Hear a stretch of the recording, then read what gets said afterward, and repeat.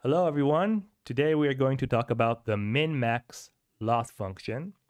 This loss function belongs to a family of neural networks called Generative Adversarial Networks, also known as GANs. And before we deep dive into the loss function, let's take a quick overview of how GANs look like. So GANs are comprised of two different components, the discriminator and the generator. What the generator does is it takes noise as input and then it generates a fake sample. Let's say we're talking about images, so a generator generates a fake image. And then what the discriminator has to do is it has to distinguish between the real and fake samples.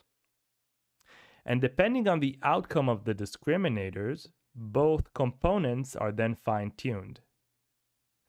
And well, when you think of it, both of these components compete one with another. We want the generator to be good enough to make really good fake samples such that they will fool the discriminator. And we want the discriminator to be able to, again, distinguish between these really good samples and the real samples. So they compete one with another. Before we go to the next slide, I just want to mention that the discriminator, let's say it takes some instance, either real or fake as input, what it outputs is some number between 0 and 1, which is actually a probability, where 1 indicates that the discriminator thinks that this instance is real, and 0 is that it thinks that it's fake.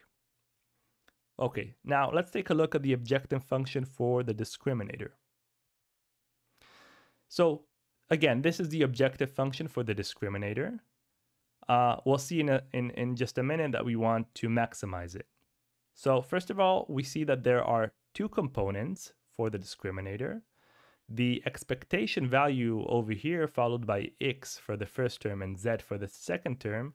Well, that indicates that over here we are looking at instances taken from the real data distribution. And over here we're taking a look at instances taken from the noisy distribution of some latent space. Okay, so if we take a look at what's inside the bracket over here regarding the real values, well, when we think of it, we want the discriminator for the real values to output 1 because, well, we want it to know that it's a real sample. And if we plot the log function of d of x as opposed to d of x, which this value ranges between, again, 0 and 1, then the function looks like this. Well, the log can technically go above 1, but we're only interested in values between 0 and 1. And we can see that the maximum value over here is when d of x is equal to 1. Again, that's why we want to maximize it. If we take a look at the second term over here, then, well, these are instances that are generated by the generator, and we want the discriminator to be able to tell that they are fake, meaning we want the output over here to be 0. And again, let's plot the function 1 minus d of g of z as opposed to, well, d of g of z, where this ranges between 0 and 1. If we plot this function, then it looks like this. And we can see again that the maximum value over here is when, well, this is equal to 0. So regarding the discriminator, we want to maximize these two terms. Now, let's take a look at the objective function regarding the generator. Well, the generator only takes part in this part, or in this term regarding the two terms. So, well, that's in the next slide. Regarding the generator, we want to minimize the objective function because we're looking at fake instances that the generator, well, generates from the latent space. And then regarding, again, the generator, we want the discriminator to output 1 so that it would be fooled.